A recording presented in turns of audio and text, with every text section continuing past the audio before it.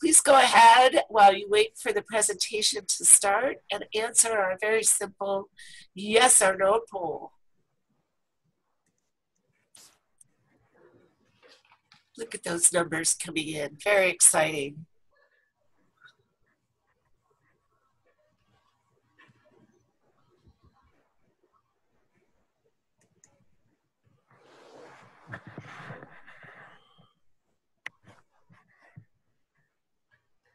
And we'll let the poll go for a little bit longer. And I would like to introduce to you this morning our presenter, Don Schaechtel. Don is an amateur botanist who lives in Leavenworth. He was the past chapter chair of the Wenatchee Valley chapter and actually the committee chair for our 2016 study weekend in the Leavenworth area. He has served as WNPS president on our state board of directors and is currently serving as treasurer and fundraising chair. Thank you, Don. In 2017, Don helped organize a project to compile the Washington Native Plant Society plant lists into an online database. Plant lists have been in production for many, many years, and Don will tell you more about those. The project was funded with a grant from the Garneau-Nyko Family Foundation in Seattle and from donations made by WNPS chapters. And I will let Don give you the results of that funding, but I'm going to end our poll at this time. And I'm going to share the results. And there you have it. Welcome members this morning and also new people to WNPS. Take it away, Don Schaechtel. Right. Well, thanks a lot, Denise. And, we really appreciate all the hard work you put into making these webinars work. They've been very well attended. And thanks to everybody for joining us on this nice morning. And we got the results of the poll. About 56% of the people have used plant lists. The rest have not. So just to tell you what the goal today of our presentation is for everyone to learn how to use the plant list, how to access them, and how to use them to supercharge your learning for plants. And so to start with, let me ask you a question. You just write this down on a piece of paper. Is how many plant species do you think there are in the state of Washington? So say, talking about native plants as well as weeds that have grown in, not ornamental plants. But just think for a minute, if you had to pick a number, round number, don't worry about being precise because there probably isn't a precise answer. What would you think? And so, the number I picked to answer this question, because I know you'd want to know, is in the Flora of the Pacific Northwest New Edition, they've listed 4,800 species of plants. And that's a lot. And so it kind of makes you realize why identifying plants can be kind of difficult. But let me ask you this second question then. On one of your hikes, how many might you see? You might picture, some of you might say, well, I could only find 10, but think about all the ones that are there that you might see. And maybe it's 50 to 100 on a typical hike. And you might have if you go through a lot of diverse habitats, you'd see more. If you're in a small area that's pretty much the same, you might see less. But one of the benefits of plant lists is using the process of elimination, it helps you identify things easier. So let me give you an example. If you've ever been up the North Fork Teanaway River Road, there's the Iron Peak Trail, which is a popular destination, that whole area is. And Art Kruckenberg, founder of WNPS, in fact, he identified an area near there, the El Dorado Natural Area, which is really adjoins and actually this trail goes on part of that area. And there's plant lists for it. And say if you were on that trail and you saw this plant, and you'd look at that and say, obviously in a dry habitat, and you'd say, well, I don't know what it is, but it looks like a violet to me. And so you'd say, well, how do I know which violet it was? Well, you could look in your field guide, and you might find, depending on how detailed your field guide was, you might find 10 to 20 violets in it. Or in my case here, what I did is I looked on a plant list and said, on my plant list for Iron Peak Trail, there's lists 2 violets. And so I've gone from, if I look at the Burke Museum website, the image gallery, which is a terrific resource, and I put the link to it on the bottom, or the URL. I found it this morning. I just Googled Burke Herbarium, and this image gallery pops up if you don't want to copy the whole link. And this is a great site because it lists probably most of the plants found in Washington State. And so I went there and I said, well, let me look up and see what these violets look like. And they have 24 violets. They have white ones, yellow ones, and purple ones, and mixed colored ones too, of course. And so Viola glabella, the common name pioneer violet, you may also know it as stream violet or woods violet. You look at it and you say, you know, it looks similar, but not quite. You look at the habitat for that one, it's a moister kind of habitat. You can look at the leaves even, look a little bit greener. So let's look at the other one on the list. That's Viola purpurea. And you look at it and say, wow, that's it. And you see the pictures even in a drier habitat. And you notice that website also has range maps in it. And you can see the area we're in. I'm not sure if you can see my cursors right here on the county line between Kittitas County and Chelan County. So that's just one of over 700 plant lists. They are found, we've got them from all over the state, and you find them from the WNPS website, which I hope most of you have found.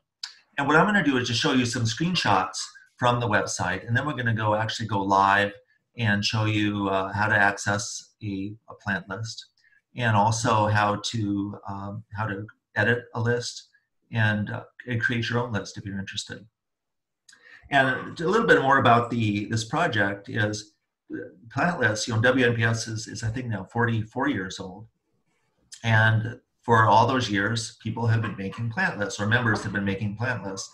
It might be from a field trip, it could be from a study weekend, and excuse me, they started as paper copies, hand typed, and then Don Kanoki was a fellow in our society, great amateur botanist who did all kinds of terrific things. In fact, the revised issue of Flora of the Pacific Northwest is dedicated to Don, and he was the point person for plant lists, and he built a database of his own and then used that to generate plant lists that people sent him. And then we posted them online as either a PDF or a Word document.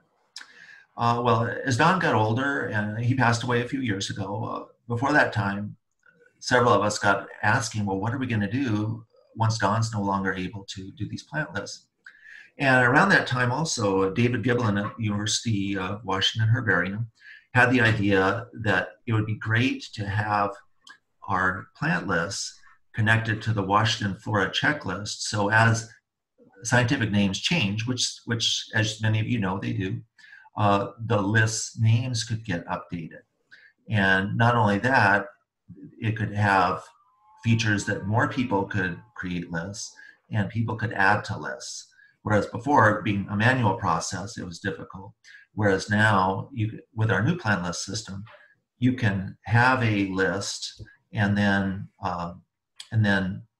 somebody can go out, and I'll show you, that's one of our demos. So someone could go out, find a few new species and add them easily to it.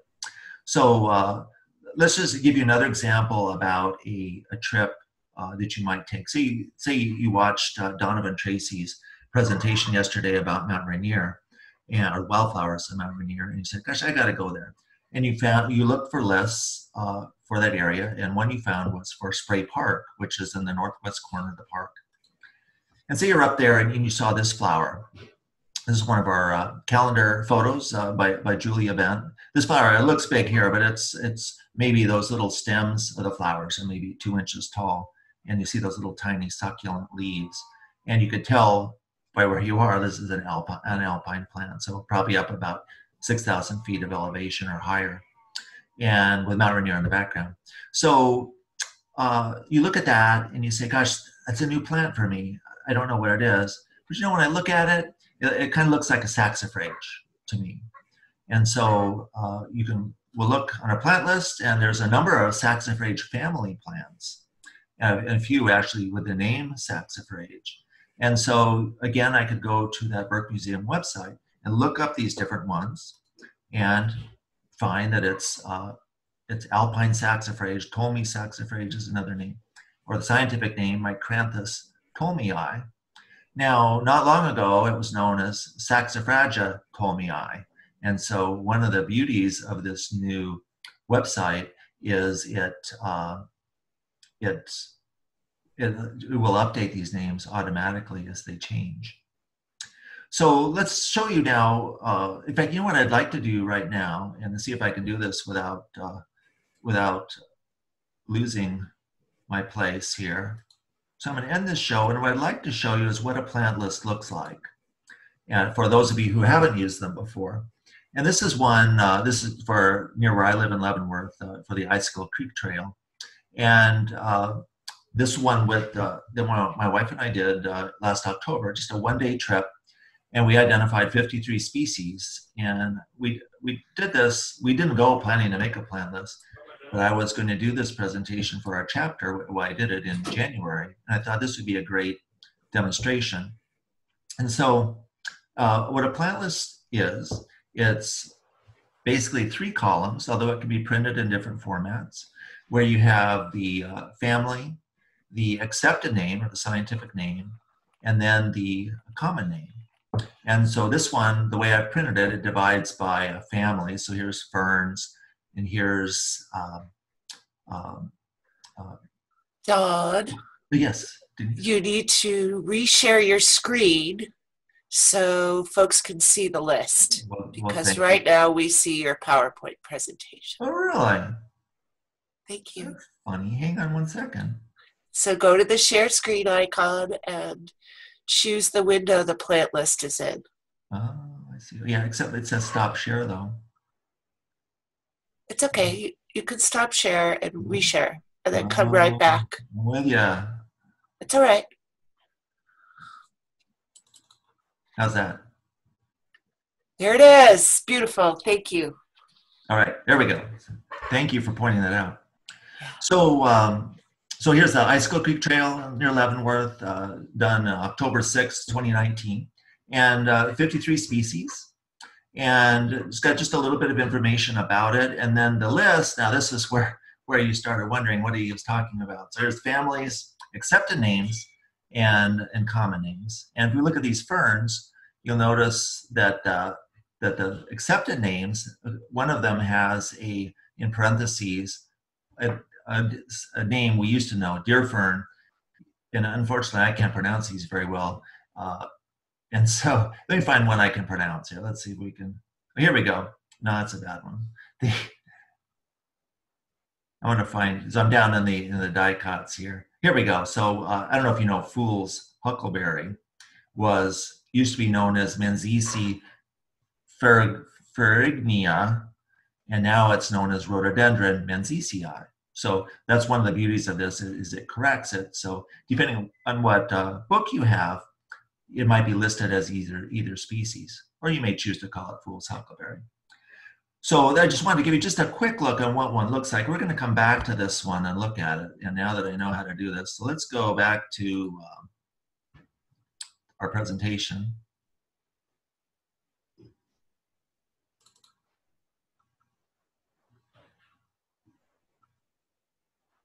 And we'll go.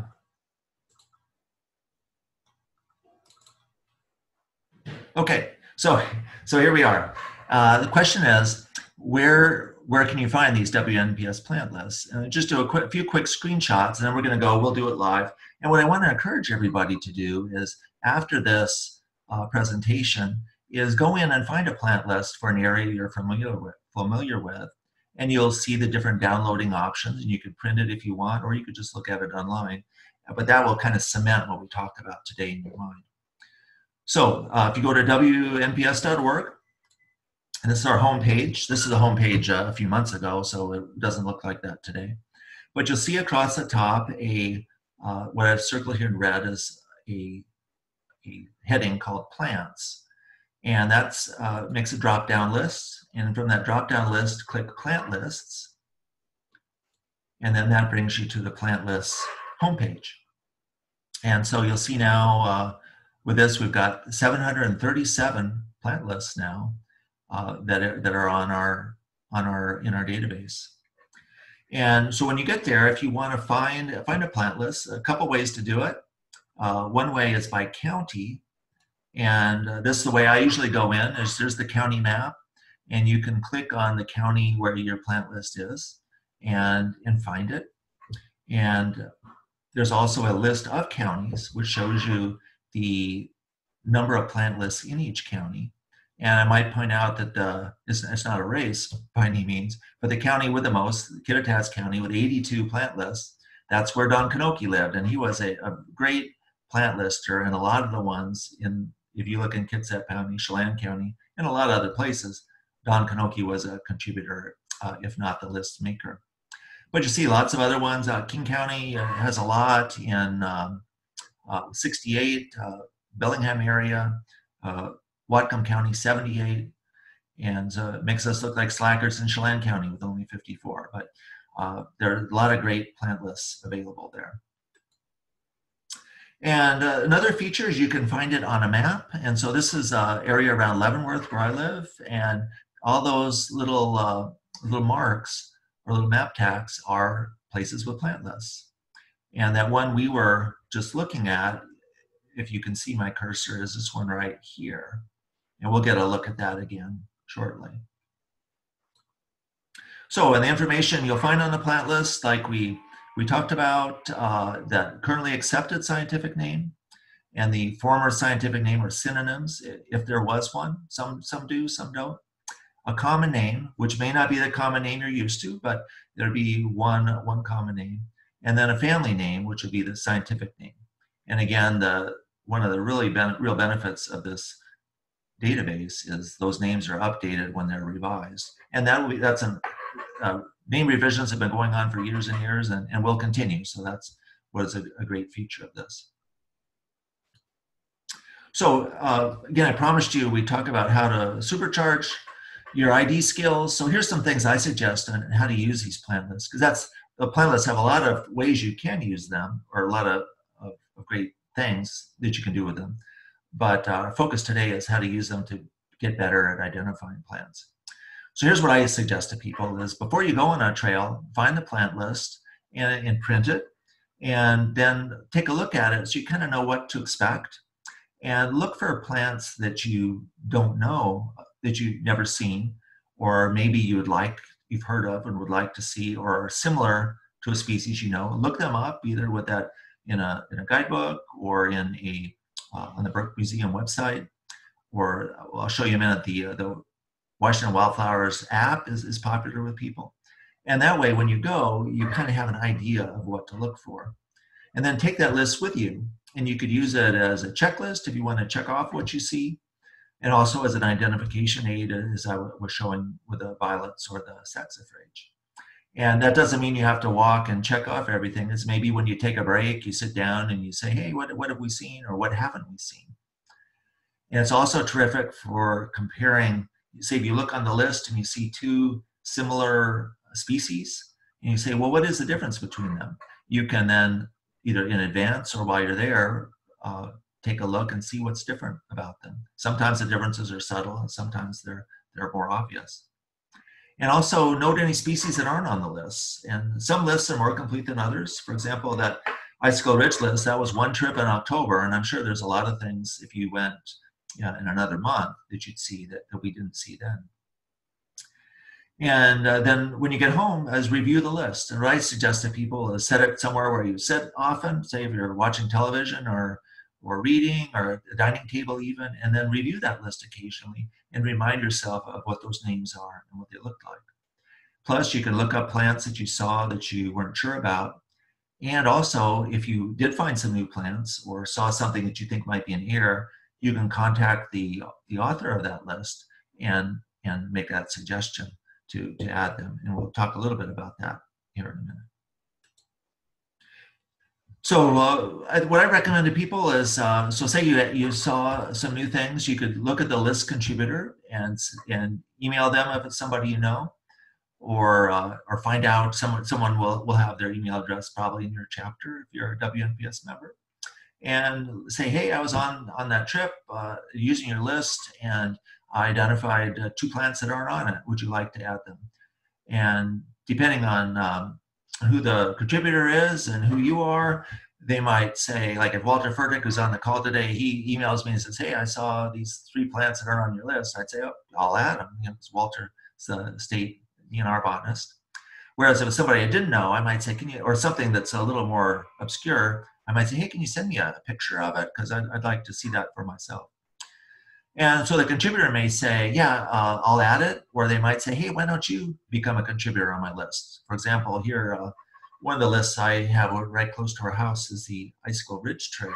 And one of our friends in our WNPS chapter, Ann Fink, she travels that a lot. And so I added her as a contributor, and so she can add directly to the list. So I wanted to show you one other app that's a lot of people like, and it's popular. And let's say we're back up at Mount Rainier and we see this, this yellow flower here. And the Washington Wildflower app has a key in it, which is kind of slick. And they're searched by characteristics page. And you look at the growth, it's a wildflower as opposed to a tree or a vine. It's yellow. It was July when we saw it. It was in this region of, well, actually, I said central Washington. I guess Mount Rainier would actually be over here, but it would be in central Washington too. Habitat was high in the mountains, and number of petals symmetrical with 6. So then you would click those in, and it would tell you what you saw was a glacier lily, or it's Erythronium grandiforum would be the scientific name. Other names, yellow avalanche lily, yellow fawn lily. It's a great app. A lot of people like it. It runs on a smartphone or a tablet. And if you're interested in that, you could Google, of course, Washington wildflowers, or it's at highcountryapps.com.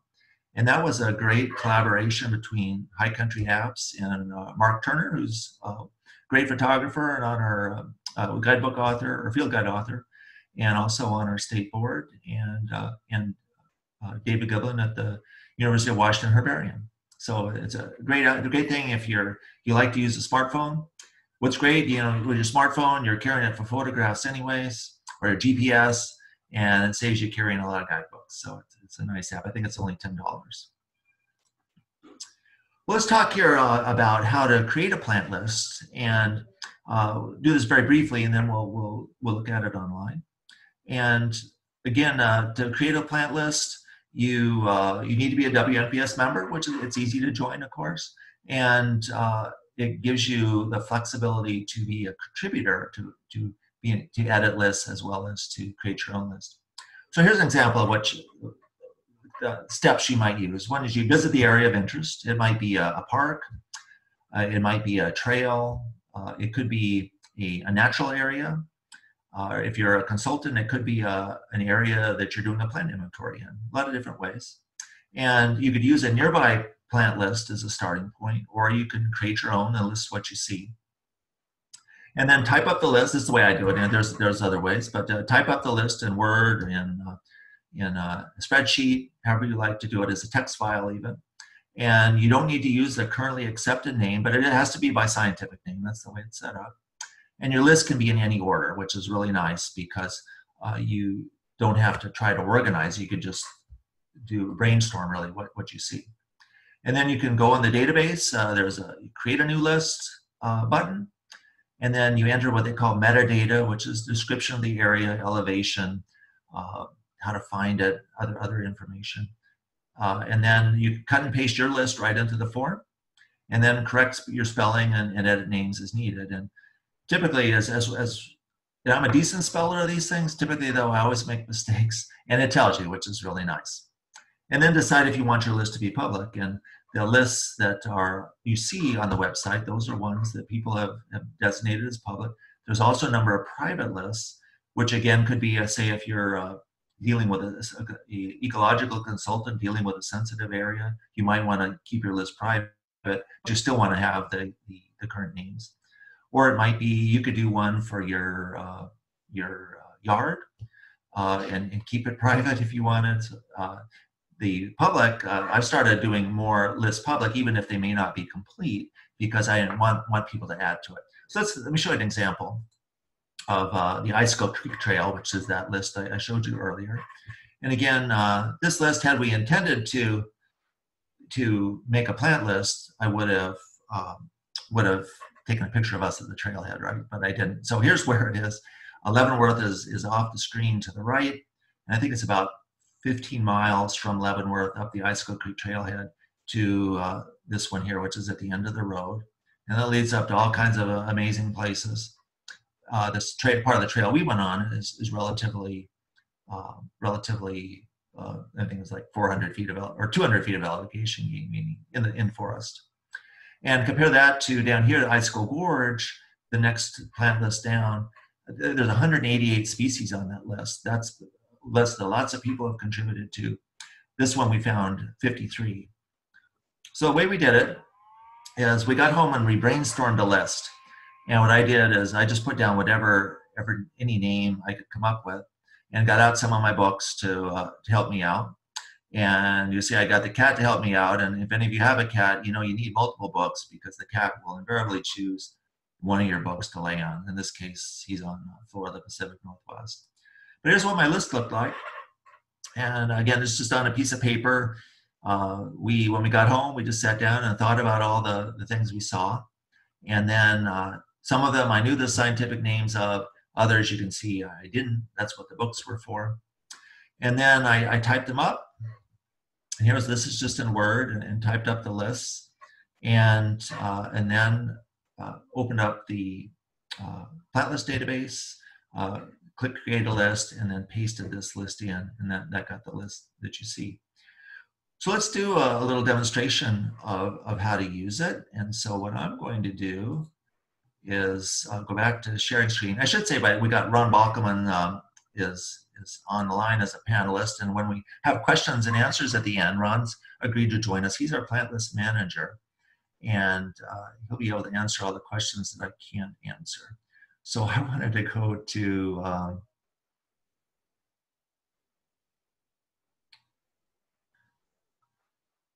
where did I want? Yeah, I'm sorry about this. I wanted to go to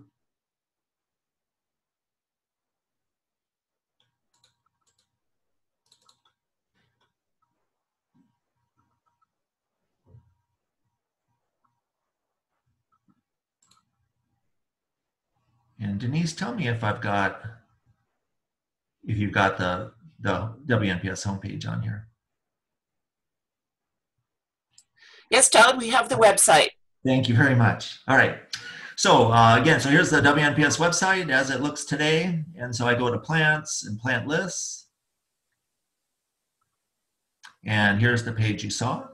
And there's our index there. And here's I'll click on Chelan County, which is where that trail is. And here's all the trails in Chelan County. I don't want you to get dizzy here, but I'm going to scroll down to the eyes.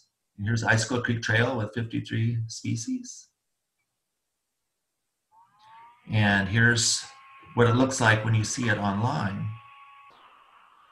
And one of the things that you can do here is,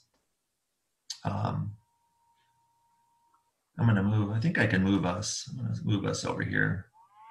I don't know if that was just on my screen, but I hope you can see this section here, which is how to download a plant list. And you can see you can do it as a PDF, as a Word document, or as a tab delimited text file.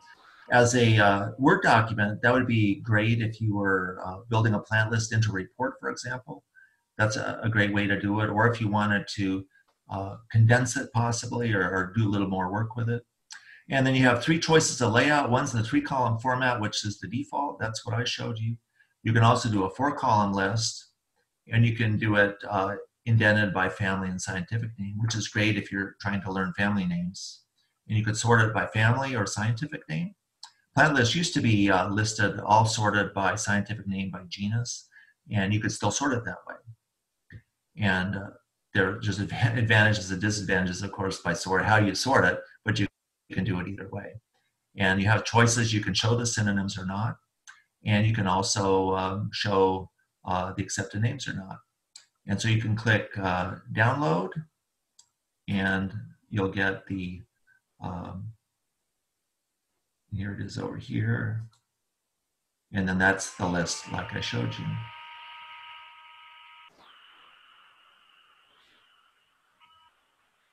So I make sure I didn't get myself into a pickle here. Okay, so let me go back.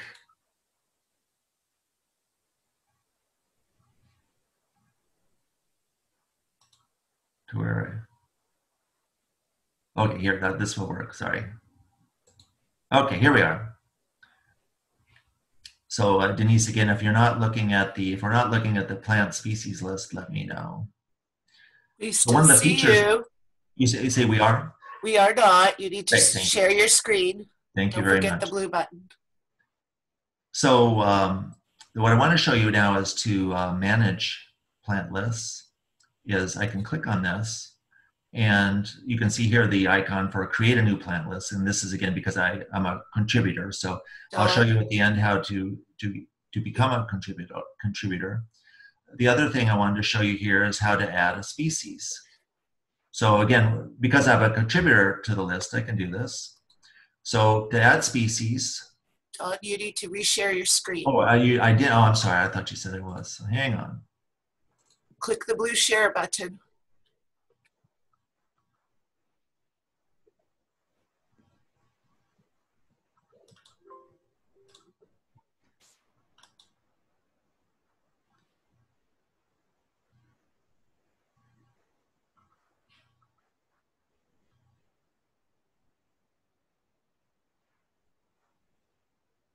Well, you know, Denise, I'm going to go back to the presentation because I'm having a little trouble, and then I will figure out what's not working here. Move me back.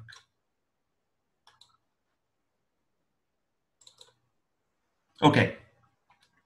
So here's, we'll go back when we have questions. We'll have time. I'll figure out what I'm doing wrong here. So to get a plant list account, to be able to do the things I was showing you, you need to be a member of Washington Native Plant Society. And again, that's easy to do. You can join at if you're not a member already, you can join at the WNPS website. And then Ron Bockelman is our plant list manager. And you could send Ron an email to plantlists@wnps.org and put in the subject line, put plant lists. And then Ron will send you a temporary password and some instructions to get you started. And one thing I wanted to mention is there is a detailed contributors guide that Ben Legler, who developed the database, now at the University of Idaho, developed this terrific contributors guide that tells you all about how to use the database and all those different fields. So with that, what I'm thinking is let's go to questions, and I will try to get back to the plant list database and get that on the screen. So so Denise, let us know if we have questions while I figure out how to do this. Thank you, Don. This question will actually likely be a good thing to demonstrate, but it's from Robert Nuremberg. The points on the map that you showed as having plant lists, is there a good geographical description of where those points are? For example, by trail name, longitude, latitude, or other identifier. And here's Ron Bockelman, who has joined us. Good morning, Ron. Good morning. Everybody can see you, so welcome. I know, that's why I haven't been on before. Uh-huh. So Don will shortly be sharing his screen with us. He's running into some switch-o, change-o screen challenges.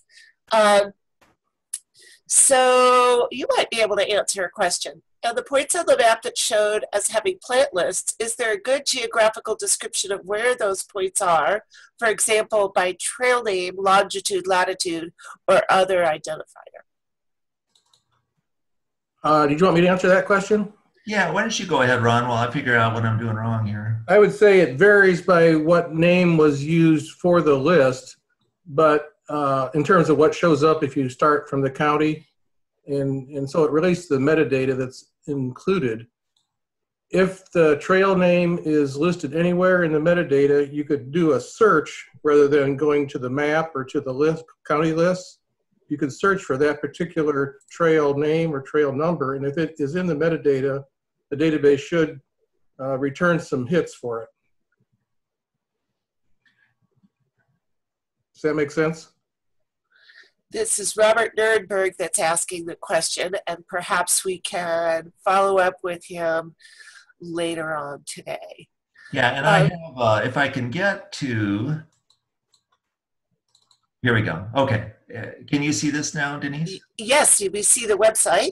All right, so I think I can answer this question. Now, I'm sorry that to get to switching things here. So let's do get back to plant lists.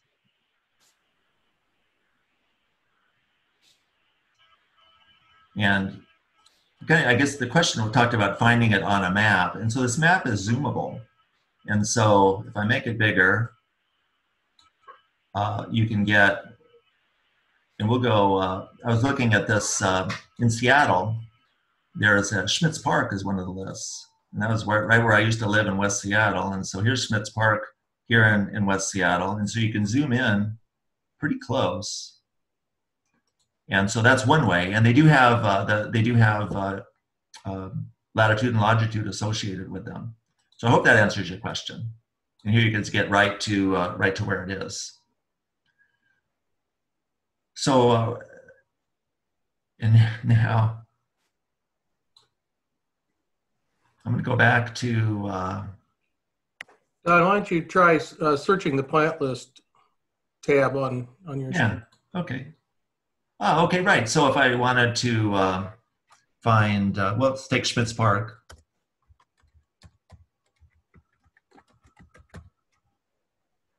And we'll search. And there it is. Well, I want to go back to the one how to add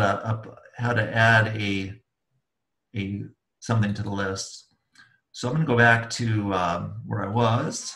I'm not getting off the screen now, so back to the Icefield Creek Trail. And again, so I'm a contributor on this, so I can do this. I can go to Add Species, and say there's a couple I want to add. This is the field that you would go to if you had to if you wanted to paste in a list. So let's say I went and I saw, say I went early and I see Western Spring Beauty, that's Claytonia lanceolata. And I saw, say another sedge, say I saw Carex hoodii, hood sedge. I picked these two because I can spell them, right? I had another idea of one that wasn't easily spelled. So I click Save. And here it identifies them. And the Claytonia lanceolata got a flag, and that flag says it's an ambiguous name was more broadly circumscribed in the past, has since been split into more accepted taxa. I'm going to leave it this way for now. And I say close. And then when I go down to my list, we'll look for the sedge first and the monocot. So here's hood sedge is now added to the list. And then the Claytonia lanceolata is there. Right. How about, let's go back for some more questions, but I definitely wanted to. Don, why don't you try adding that one that you weren't sure how to spell? Okay. All right, let's go back to add species. And I'll just do a single name. And you're thinking, why don't I just spell it wrong, is what you're saying. I'll spell it wrong. So let's say I saw shrubby penstemon.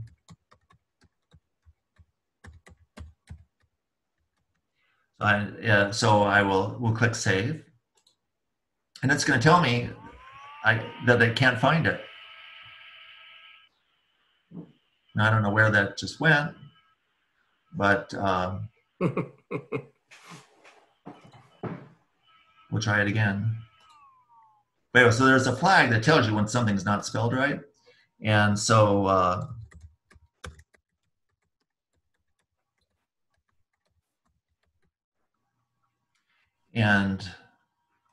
think you have to move your cursor outside of the box and click.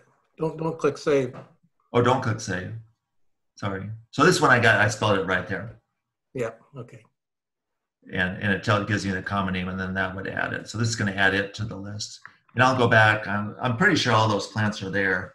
But what's nice, I want to show you a trick that Ron had showed me on spelling. And one thing I could do, say if I want to add a species, and I'm going to add, say it's a single name, and say I can't remember how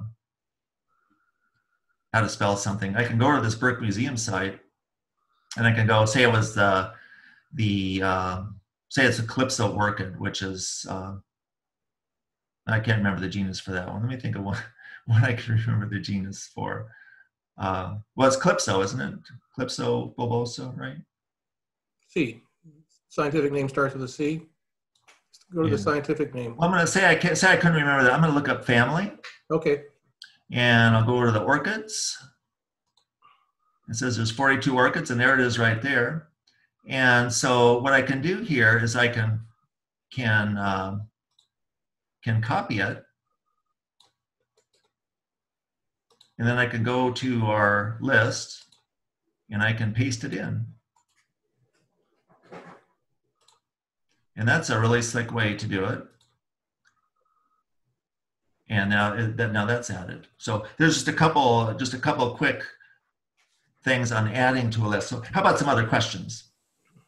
So Robert Nuremberg has built on his question about the metadata, and he says, yes, makes sense, but does metadata entry enforce the entry of detailed data? There's two ways to enter metadata, and we'll look at, say on this one, say if I want to edit metadata.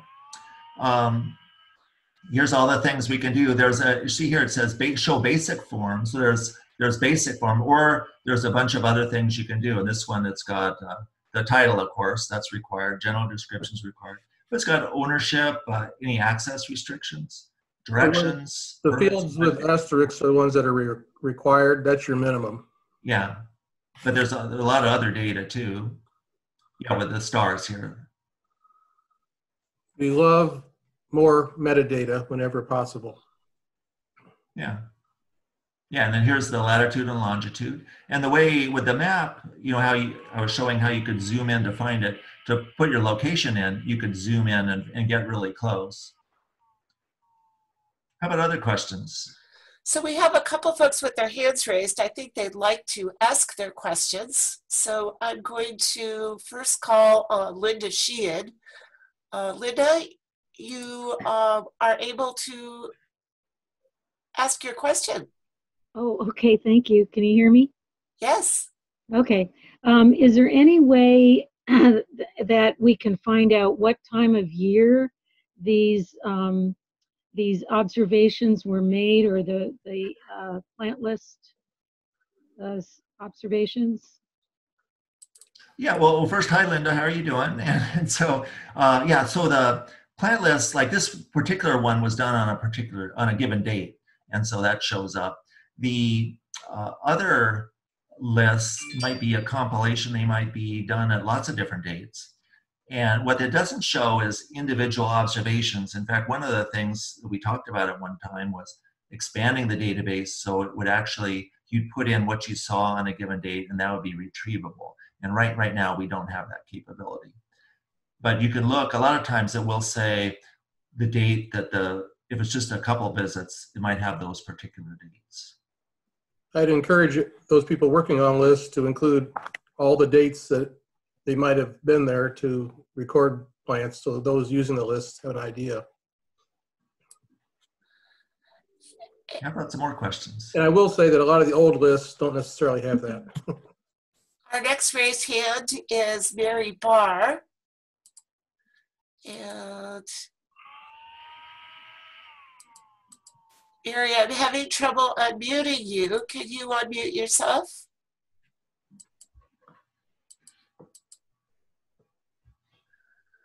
I don't think Mary has a mic. Mary, perhaps you could type your question into the chat or the Q&A.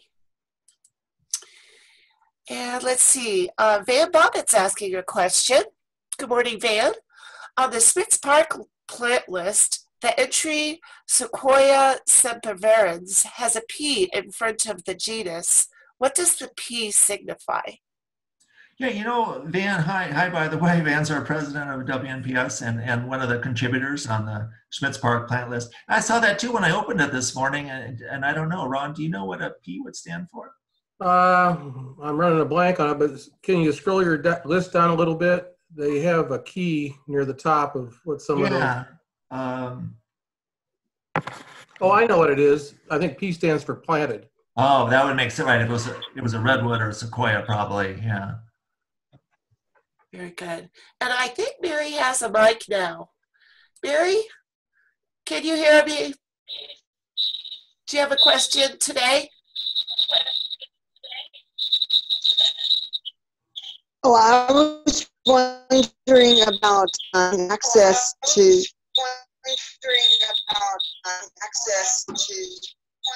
the previous webinar. Oh, we will answer that. We'll answer those questions at the end. Thank you. Right. Mary, I believe Mary is in Mexico, so she's got some bandwidth. Thanks. Okay, any more questions? Let's check the chat. Well, again, I would encourage everybody to go to the WNPS website and check out a list that's familiar to you. And if you have an area you like to go and it doesn't have a list, I want to encourage you to start making one. And it's a great way to learn, and you could get your friends to go with you and help you identify it. It's a great project. Don, I'd like to add to that a little bit. We have a lot of old lists that need someone to become their custodians. So if you have an area that you hike frequently, it'd be great if you could check to see if there is a list for it. And if you are familiar with the flora and you see a contributor like Don Kanoki, for example, who's no longer with us as the author and the only contributor, why nobody's taking care of that list. And we'd love someone to step forward and kind of help improve the list. And also adding to lists or taking over an existing list might be an easier way to kind of slide into the lists generally rather than starting from scratch. All you need to do in a case like that is just contact me and say you'd like to be added as a contributor, and I'll take care of it for you. Great, good point, Ron, thanks. Tim Schoenfelder has a question. Do you need to get a password just to download a plant list? Yeah, well, hi, Tim. How are you doing? The answer is no. One of the great things about our database is they are open to everybody. So people from all over the country can download a list. You only need the password to contribute to a list, to edit one or create a new list. And Roger Brewer asks, can lists be for sites, not just trails? Oh, absolutely.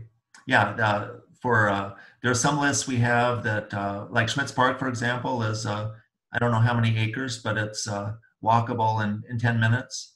It can be a trail. It could be, as I mentioned, you could have a private list for your own yard. If you wanted to catalog the native plants in your yard.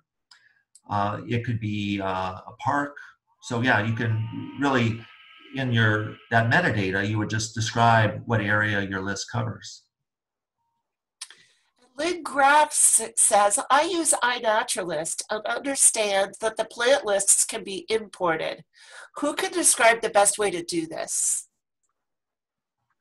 Well, hi, Lynn. How are you doing? Lynn's an old friend. Yeah, it'd be someone whose name's not Don Schaechtel. Ron, do you know the answer to that? I do not. I'm not currently using iNaturalist, so I can't speak to that question. Yeah. So yeah. We'll find out, Lynn. We'll find out the answer, and perhaps that's a future article in one of our publications. Thank you for your question. Might be an addition or a comment that we had an article in the last issue of Douglasia about using iNaturalist, so it might be the answers there. Yes. Yeah. And Tim has a follow-up question.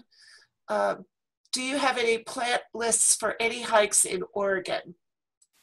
No, we don't, because that's right, call Tim. I think you live in La Grande, don't you? So we don't. Yeah, this is strictly the state of Washington, and but I'm not sure if the Oregon Native Plant Society has plant lists. They might. I will say we do have a few lists for maybe the Columbia Gorge area or down in that area. There are a few Oregon lists that are not accessible. Well, I don't know if they might be accessible through the search function. They wouldn't be through the map or otherwise, but we do have a few lists that are from northern Oregon, I guess. John Haskins asks, in case there are ever resources for new features, I have one for the list. It would be really useful to be able to bulk upload comments. I have a couple largish lists where it would be nice to include range and habitat information. Can you speak to that? Yeah, that's a great thing, and we have ideas for expansion, and that is terrific, because my trail right near our house that I created a list for, on my own list before I imported it, I would have like the elevation I saw the plant, or any landmarks to find it again. I think what his question is speaking to is because it's on a list, it could be common throughout the entire area, or there could be one plant. So yeah, there's all kinds of information like that would be really interesting. And that would be, as we expand someday, that's something we can consider. And the batch upload would be a nice way to do it. I would at least advise folks that my experience with that is if you add a comment, it shows up on your list, and your list becomes, it'd be nice if it was something that you saw just when you clicked on it when you were online, but it also shows up on your printed list as well. So your list can become longer and longer if you add a lot of comments. Okay, and Julie Kane asks, what would be really wonderful would be a link to a picture. Is there any move to do that in the future? Well, yeah, that is another thing we've talked about. That would be really slick, wouldn't it? If you could just click on it and then there'd be the picture. So yeah, that would be nice, and that's one of on our wish list. In fact, my wish list was to do a link directly to the herbarium image gallery, so it could take you straight to that page, and you could look at as many photos as you wanted as were available for the species, as well as the other information. Right. But that's on the wish list. And Lionel Reynolds asks, do any of the lists include non-native or invasives that are common to the area? They do. In fact, the one I showed, we didn't include any introduced species, but they are on there, and they are flagged with an asterisk, so you can tell which ones are introduced. And it's a nice feature. And like I said, the one I chose did not show that. But yeah, if you look at some of the lists for popular trails, you'll probably see a number of weeds or other introduced species. If you look at the key symbols that is on Don's screen, you'll see the very first one is how introduced species are indicated on the list. I might point out too, a little farther down is, I don't know if you can tell, there's an exclamation point. And that's basically a warning that maybe you might want to double check your ID or whatever, because this species hasn't been recorded from that area. But that means there hasn't been a herbarium specimen collected from that particular area. So take that one with a grain of salt. Don't worry about it too much. And in fact, I found out that one of the species I had for one of my sites, I identified it to variety, and Don Kanoki had previously collected the same species, but only identified it to species. And mine came up with the flag as if it didn't occur, or it was unknown from that area, which basically means it's the only variety of that species that occurs. So we really need to go back and probably annotate Don's herbarium specimen to indicate that that's what the variety is on it. Sarah Verlinde is pointing out today that there are a few lists in Oregon and Montana. You can use the Find on a Map tab and see the little pins when you scroll up. Don, could you look for that, please? Sarah, how are you doing? Sarah's in Ritzville. Nice of you to join us. So let's see. So I want to go, let me figure out how I'm going to do this. Find on a Map tab. Well, look at that. Yeah, so let's see what's in Oregon here.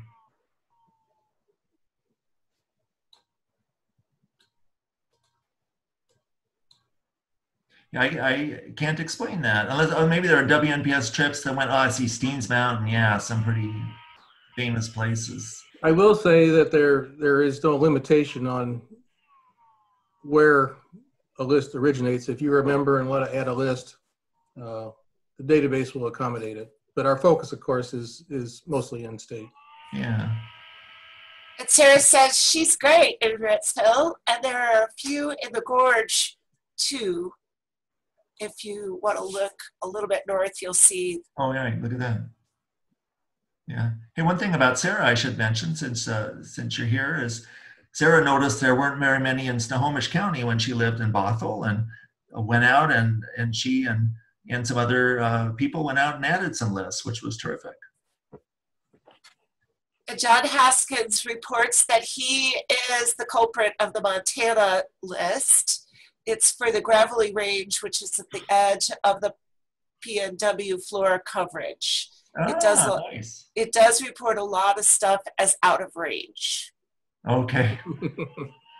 That's right. It would show, right, it doesn't know that it's not in the political boundary of Washington. Interesting. Yeah. All right, good questions. Well, actually, the outer range thing is based on I think a search area surrounding the point that was added for the map, and Ben Legler programmed it to look, I don't know, a couple kilometers away or a few miles away. I forget what the range was. So it searches a consortium of Pacific Northwest herbaria, not just the UW herbaria, and sees if anybody's ever collected anything with that name within a certain distance from that point. And Walter Fertig shares a comment today. Lots of state and federal protected areas like natural area preserves, state parks, wilderness areas, research natural areas, and others don't have good species lists. So I would encourage people to start lists for them, even if they are not complete. This information is really valuable for conservation planning and identifying gaps in species that are not protected. The WNPS Plant List program is a great citizen science project for folks who would like to make that contribution. Well, great. Thanks, Walter. That's terrific fodder for people who want to go out and make plant lists. That's great. Marion Bailey asks, how would a list be checked for accuracy when uploaded? Good question, because there isn't an accuracy check. There is that one, the exclamation point Ron pointed out, that is kind of a flag that would tell you that something might be amiss, or it might just be misspelled, or it may not be known. But it would probably be the way it would turn up if a list came up that had a lot of inaccuracy. Somebody would probably point it out, and probably someone in that person's chapter might say, hey, let's go out and look at your list and see if we can clean it up a little bit. But yeah, we haven't had that problem yet. But on that subject, though, there are inaccuracies in these lists. Occasionally, things creep in that a plant that somebody thought was one thing and it's not. And that's the beauty of being able to edit, is you could go out and say, hey, you know, I think that plan, rather than this, is this other one, and here's why. And then everybody learns something too. Very good. I believe that wraps up our questions, unless anyone would like to post a last minute question. Yeah, and just again, I want to thank everybody for joining us today. And Ron, thanks to you for helping with the questions. And again, if you are interested in becoming a contributor, you can contact Ron at plantlists@WNPS.org. Or if you have questions about plant lists in general or about anything I talked about, feel free to email me. I had my WNPS email at the beginning. That's treasure@WNPS.org. And feel free to contact me with any questions about plant lists. It was great to have you all joining us today, and fun to see some old friends' names in there, and also to see lots of new people too. So, or to see your names. We can't see you individually, so relax. Thanks, everybody. Very good. So one last comment from Tim Schoenfelder. Thanks, Don and Ron. This was very useful. Thanks, Denise. These webinars have been wonderful. The golden question is, can I watch the recording? And the answer is yes. However, each of these recordings are being cleaned up prior to posting so that you have an effective start and finish time. So please note that they will be posted starting next week, and the link will be on the homepage, WNPS.org, as well as in the e-news on May 1st. So thank you all for attending today, and I look forward to seeing more plant lists and when we can all get back outside safely to enjoy the spaces we love. Thank you.